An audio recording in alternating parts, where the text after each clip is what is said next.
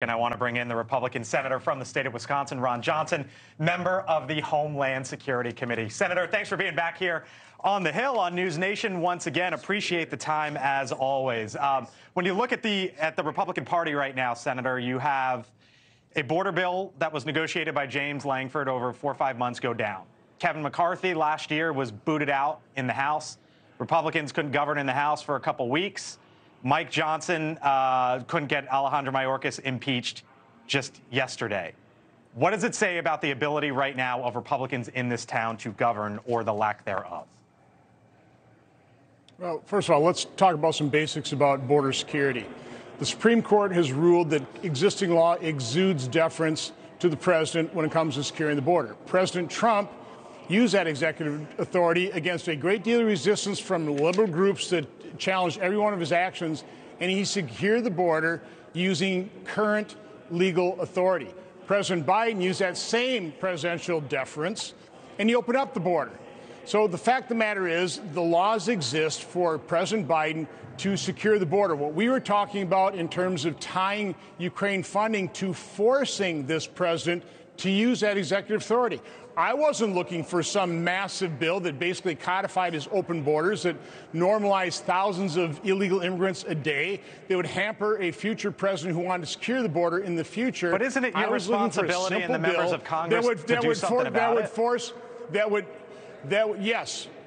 No, it's actually the president's responsibility. We were trying to force this president to use the authority that the Supreme Court said exists to actually secure the border. The problem we had in the negotiations, and this is where I completely disagree with Mitch McConnell, secret negotiations with people that want an open border that caused this problem. That was never going to work. What we are trying to do is force President Biden to use the executive authority he has that he used to open up the border to close it. It's that simple. McConnell totally screwed this up.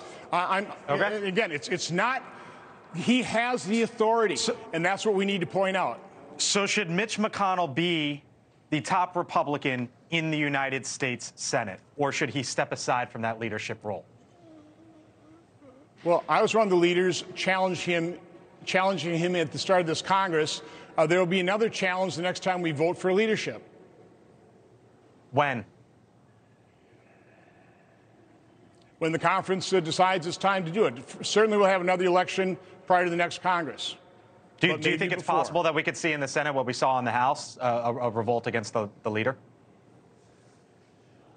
Well, right now, I want as many of my colleagues to understand and analyze exactly how did we take an issue that the vast majority of the American public, agrees with Republicans, and walk ourselves into a box canyon where now Joe Biden's blaming us for the open border that he caused. Okay. I mean, that does, you got to really scratch your head and go, what political genius allowed that to happen? Well, that was the political genius called Mitch McConnell. Okay. Last question for you, Senator. The $60 billion to Ukraine, $17 billion to Israel is outstanding, and there's conversations right now here in Washington about whether or not those two could move forward in a deal together. Should it? Well, again, the whole point of us entering negotiations, which we should have done in the public, not secretly, was to use Ukraine funding that President Biden wants and force him to secure the border. We should still do that. Top priority should be to secure Americans' border because it is a clear and present danger. That's what I think the American people expect, that we secure our border before we spend $60 billion that we don't have helping Ukraine secure theirs. It's a pretty basic premise. Thank you for watching, and make sure you go to joinnn.com to find NewsNation on your television provider. And don't forget to click the red subscribe button below to get more of NewsNation's fact-driven, unbiased coverage.